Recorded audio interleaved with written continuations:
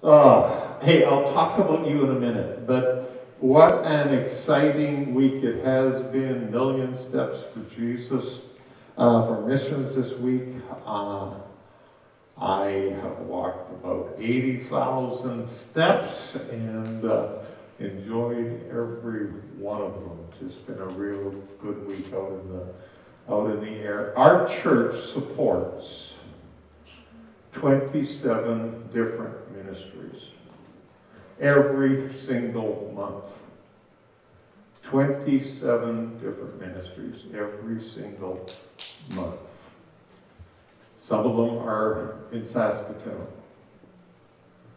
Some of them are in Saskatchewan. Some of them are national, and many of them are international. And it's money that we send to them. We send people once in a while, but it's really, we keep sending finances to them. And so we take a couple of years, some time to emphasize this and just encourage you to do what you can for missions. If you're sponsoring, I'm going to be more generous than Pastor Yasmin was with you. We'll give you till a week Wednesday to get your money in, because it takes sometimes a little time to bother people to keep their promises or whatever. So we'll give you 10 days to get that money in. So a couple of letters here I got. And I'll read the first one here. I won't read all of it. But this is addressed to the Neighbourhood Church, Reverend John Trisner. And I'll read the third paragraph. I want to honor you and your congregation for your faithfulness to international missions. This is from the International Office of the Pentecostal Assemblies of Canada. Despite a year of uncertainty, the Neighbourhood Church ranked 48 among our top 50 giving churches across the nation to missions. Thank you for your faithfulness in supporting God's work and God's people. That's exciting to me. There's about 1,100 Pentecostal Assemblies of Canada churches in Canada, and this church was number 48 in terms of total giving. So good on you. I salute you. You guys just keep making me prouder and prouder and prouder all the time. I have to pray for me. I have a swollen head or something. And then I got a letter this week from Teen Challenge. Cindy McFarland wrote it. She's the development officer for the Teen Challenge Prairie Hope Women's Center. Cindy is here tonight. Where is Cindy? Cindy, waving at us in that corner. Great to have you here, Cindy. And Teen Challenge Prairie Hope Women's Center is one of the ministries that we support every single month. So Vanessa is here. Vanessa is doing an internship at Prairie Hope Center. And she brought her co-interns, Sandra and Destiny. Did I get that right? So good to have. So we got Cindy and 3 Prairie Hope interns with us tonight. So Vanessa, thank you for coming to share your story. She says she's a bit nervous. I hope that's not making you feel uncomfortable, but we understand that. I told her, so we're doing this twice tomorrow morning. By 11 o'clock tomorrow, you'll just be so relaxed, you might even fall asleep when I'm asking you questions. I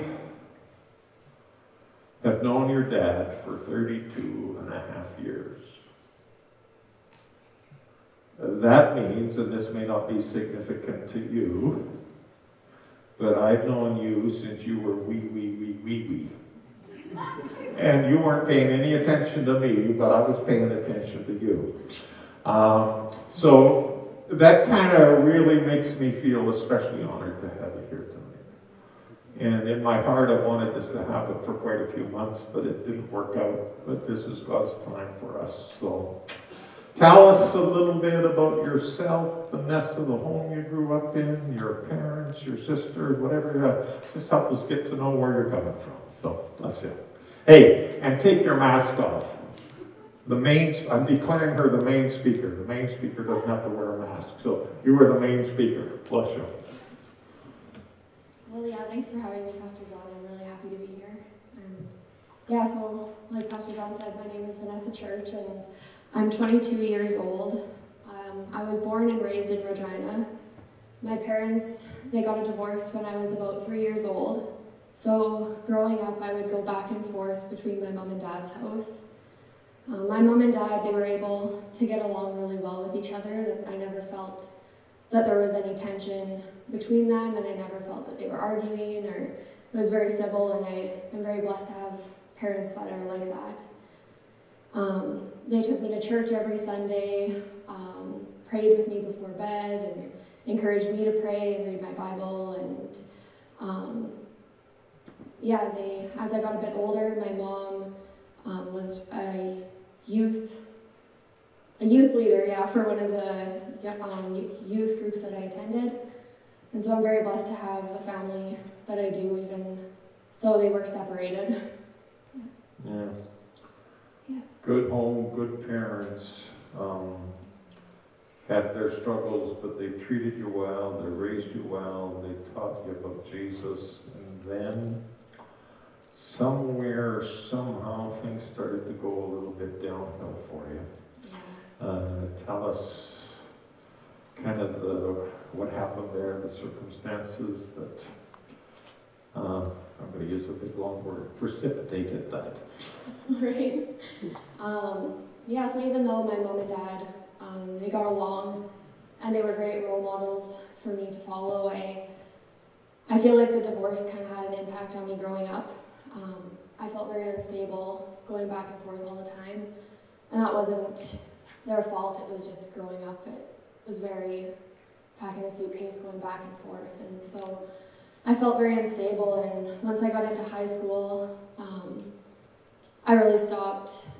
I searched for approval from peers and from boys in high school, and I was in a relationship every week, and I just was looking for love in all the wrong ways.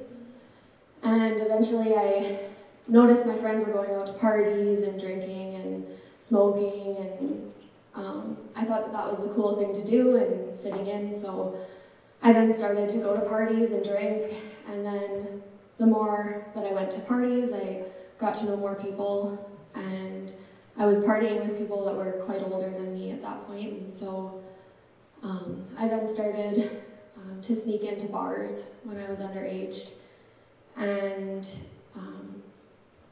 going to the bars, I was going every weekend, Friday, Saturday. If it was a long weekend, I was there Thursday, Friday, Saturday, or whatever, long weekend. I was there every day that it was open. And going to the bar, it wasn't just parties anymore. It was a whole different atmosphere, and that's when I was introduced to cocaine. And I started using it every weekend, and it just took a toll on me. But at that point, I didn't really think that it was doing anything to me and that I wasn't addicted, or it was just a weekend thing, right? And so I thought that my life was great at this point. I was, surrounded by friends, and finally felt stable. I had people to go out with all the time, and was drinking and was being included, and I just felt like that I had everything that I was searching for and had filled that void. Yeah, and during that time, Vanessa, your dad would text me and phone me regularly. And he'd say, Pastor John, pray for Vanessa. Pray for Vanessa. And many weeks, friends that are prayer meeting on Wednesday evening, I would ask our prayer team to pray for Vanessa and give last names, didn't use your dad's name. I just said, let's pray for Vanessa. And in all of that journey, we were praying for you. But we're praying and things didn't get better, they got worse. Tell us where things progressed. Yeah, they got a lot worse. So yeah, Dad, he found out that I was using drugs. My bank account, I had money in there, and my bank statements, they get sent home every month. And so at the end of the month, and I wasn't thinking about that, so eventually it was down to zero, and my dad, he was like, what the heck is going on? And he sat me down and he talked to me and he said, like, where is all your money going? And he knew. There's no way you just spend money that quick on clothes, and just pulling cash right out of the bank. And so I just felt like I needed to tell him the truth, and he already knew it anyway. And so I told him, I said, well, I'm into drugs. And then he told me that if I didn't tell my mom, that he was going to tell her. And so I just didn't want my mom hearing it from him. And so I went over to my mom's and I told her that I was into drugs, and I was very defiant. But I'm fine. It's fine. I've got it under control. And I didn't. So my mom and dad were trying to help me, and I didn't want to hear any advice or any concern that my parents had. I was doing my own thing. And I thought that life was great at this point, so why would I stop, right? And I had it under control. So I eventually moved out of my mom's house because she was really frustrating me when she was trying to help, and she looked through my purse, and I just thought that was really ignorant of her, and it wasn't. She's just caring for me, right? So I moved out, and I moved in with my drug dealer. When I moved in with him, we started dating right away. And yeah, this is where things just spiraled out of control. I lost my job. I dropped out of university. I started smoking crack. I got into an abusive relationship. Started selling drugs, stealing from friends, stealing from stores. We were getting robbed. Windows were getting smashed in the house every week. We had no money, and I weighed 88 pounds. I felt like I had lost all my self-morals. And I always told myself the people that we were hanging out with weren't the greatest, and I always told myself that I would never sell my body for drugs. But at this point in my life was so far gone that I felt like it didn't matter anymore. So I then got into prostitution. The life that I had once thought that was great and that I had wanted, it now turned into the life that I absolutely hated, and I couldn't stop. I remember one time specifically, I know there were multiple times, but being in a hotel room and being in the washroom, I looked on the bar, on the bath, where the shower curtain hangs, and I saw it was screwed into the wall, and it was sturdy, and I just remember trying to hang myself. And right at that moment, my ex-boyfriend came and knocked on the door, and what the heck are you doing? And I got down, and God had another plan for me than that.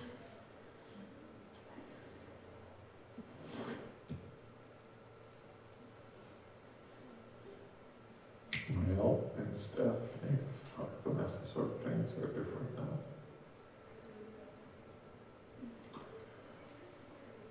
You came to the end of your rope, obviously, at some point. What happened? How did you get there?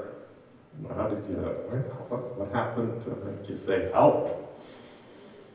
Well, as you said earlier, my dad was reaching out for people to pray for me, and there was lots of prayers, I know, going around for me. My dad, on April 17th in 2019, my dad had a prayer meeting for me at church, and at this point I was still in my addiction, and I didn't talk to my family at all, and if I did, it was brief, and I didn't go into a deep conversation with them. And my dad had a prayer meeting for me at church, and there was about 10 people there just gathered, and my dad told me this later on, but they were just weeping and just crying out to God that I would come back and that I wouldn't be lost anymore. And I had no idea that Dad was doing this, but 2 days after that prayer meeting, I called my mom. And I honestly think that when that prayer meeting was happening, I was figuring out a plan to get sober and get help. And so anyway, 2 days after that prayer meeting, I called my mom and I said, "Mom, I have a plan, and I'm going to get sober, and I'm going to do it." And I didn't really need her help. I had it all figured out, and I just wanted to let her know that I was going to be doing better. So I went out of town, and I cleaned up I was sober for 6.5 months without going to detox or treatment.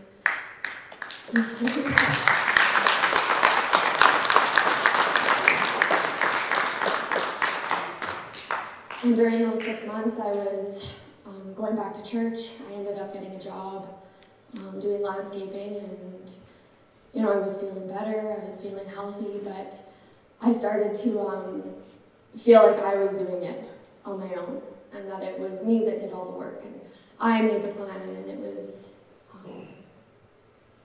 me, and I became very prideful in that. And there's a scripture in Proverbs that says, pride goes before destruction, and a haughty spirit before a fall. Yeah. And I know that that's true, because once I decided that I was taking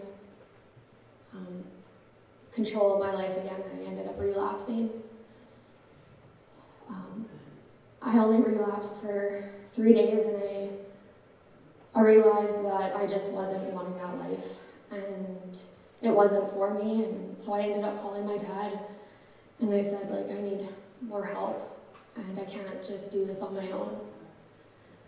And so he ended up, I got into detox. He came over, and I got into detox, and when you're in detox, you only get about a 2 or 3 minute phone call home every day. And in those 2 or 3 minutes, my dad had told me about Teen Challenge.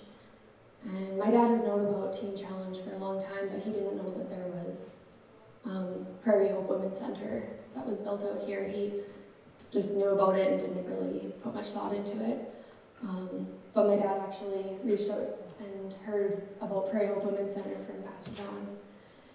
And normally I hear a lot of girls in the program say, and even I think in the men's center too, it's a year, and no way I'm doing that.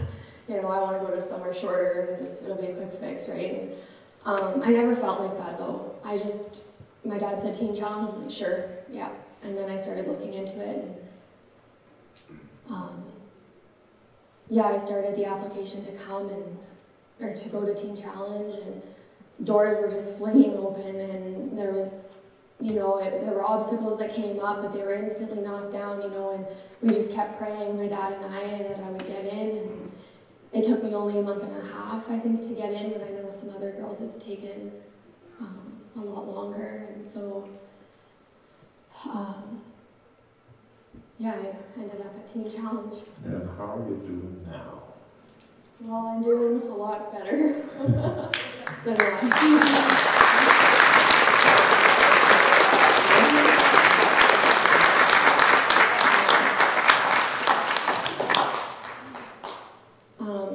I'm doing so much better. I just feel at peace. And in the center, by filling my mind every day with scriptures, by worshiping, learning how to play the guitar, learning how to play the piano, learning, studying the Bible every day, memorizing scriptures. Like, it's just unbelievable from where, like, when I think back to when I was in my addiction and how chaotic it was and how unsteady and unstable it was to where my life is now, it's a world of difference, and it's because I have Jesus in my life for sure.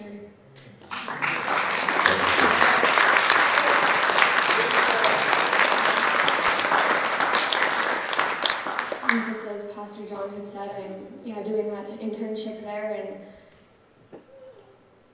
it's different. I'm used to being in the program, right? It's a year long, and you get used to the discipline and the structure and the routine of it all. And now the internship, I'm working there, and so it's different having to be the one to write the students up, and it's hard to do that. And I just see, like, myself in the program, I know I needed correction, and if I didn't get that correction and that discipline in the program, I don't know if it would have worked as well for me without that, because there were a lot of behaviors that I came in with that were very unhealthy, and I know that those needed to change. And with that discipline and correction,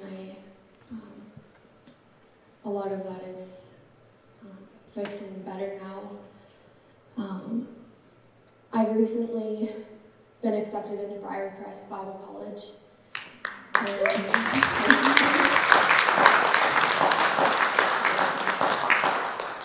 So I'm going to start there in the fall, and I was thinking about coming to Saskatoon and going to Horizon Bible College as well, and I wasn't sure where I wanted to go, but I just really was feeling led to go to a Bible college. And I watched a virtual tour for Briarcrest, and at the end of the video, or at the end of the virtual tour, it was on Zoom, and they were doing a scholarship giveaway. And of course, in my mind, I'm kind of thinking, like, oh, it's probably rigged, and they know who they're going to give these scholarships to, and I wasn't even going to watch it, and whatever, right? And so, at the end of it, they pulled the first name out for a scholarship giveaway, and it wasn't Vanessa Church, right? And so they pull a second name out, and all of a sudden they say, Vanessa Church.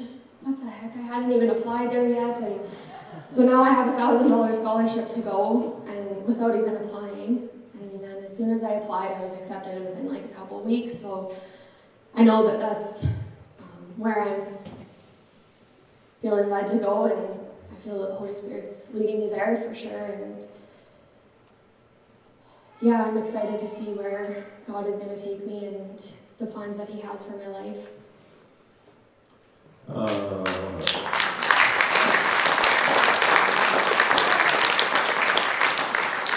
What a great story of what Jesus has done in your life. So we celebrate that with you tonight. Just one last question. What would you say to people who are listening now, maybe listening online, who are going through something similar to you? How would you encourage them? What would you challenge them with? Well, in John 10:10, it says, the thief does not come except to steal and to kill and to destroy. I have come that they may have life and that they may have it more abundantly. And it's so true that when you fully surrender to God and that you allow Him to be the Lord in your life, that you just begin to have life more abundantly. And so I just want to say that no matter what you've done, God's arms are always open. We just need to be the ones to run into them.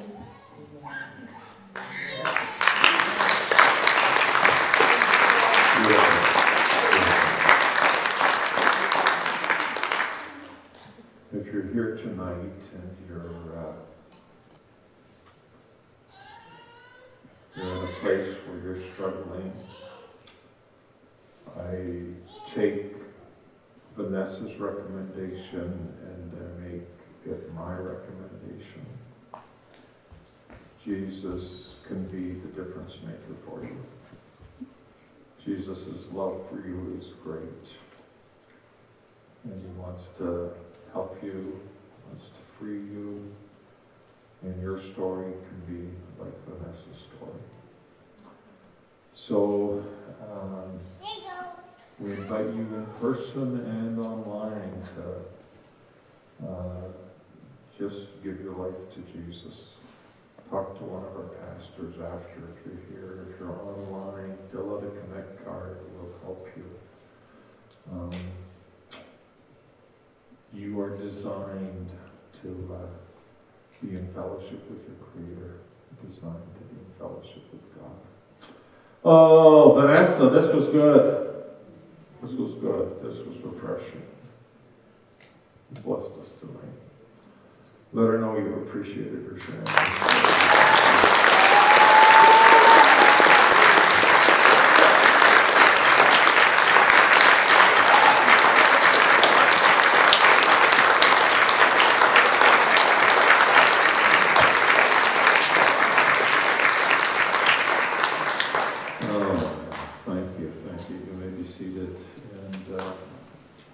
We bless you, and we bless the ministry of Teen Challenge. We got a bunch of Teen Challenge guys here tonight.